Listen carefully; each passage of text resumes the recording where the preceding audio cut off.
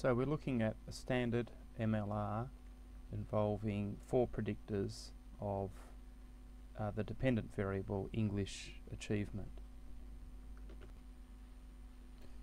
So we first look at the R squared to find that this model explains 22% of the variance, and if we were to generalize to the population, then our adjusted R squared would be used to conclude that we've explained 20% of the variance in the population.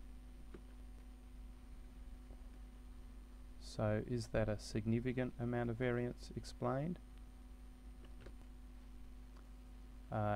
Yes, it is. So it's unlikely to have occurred by chance. So next we're going to look at the regression coefficients for each variable, and we go to the standardized betas here, and we note that the best predictor is attentiveness in year 8, followed by the amount of homework that's being done, and these two predictors, sex of student and socio-educational level, are very small and close to 0. Attentiveness is significant, frequency of homework is not quite significant. So we're explaining about 20% of the variance, and most of that variance is being explained by attentiveness and to some extent homework.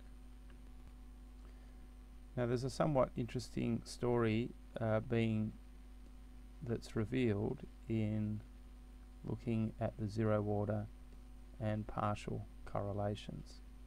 So this is the zero order correlation for gender here, and that is the correlation between gender and English achievement. So there's gender, there's English achievement, and there is some correlation here. The correlation is about 0.23. However, the partial correlation, or the unique correlation between gender and English achievement, is almost 0, and that's because correlated predictors, being attentiveness and English homework, do a better job of explaining this variance that is explained by gender. In other words, females pay more attention and do more English homework, and so it's not their biological gender but rather the behaviours they perform that are stronger predictors of English achievement than just gender alone. Hence we see this drop from the zero order significant correlation down to the non-significant role it plays as a predictor in a multiple linear regression. Alright, now the rest of this output should be fairly quick to look at.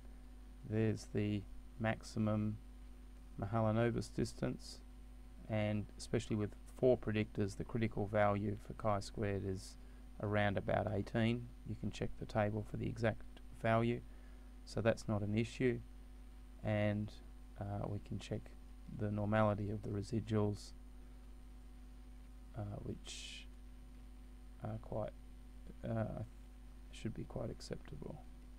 So they look excellent there. So despite having slightly non-normal data, it seems to have fulfilled the key assumption, which is around the normality of residuals.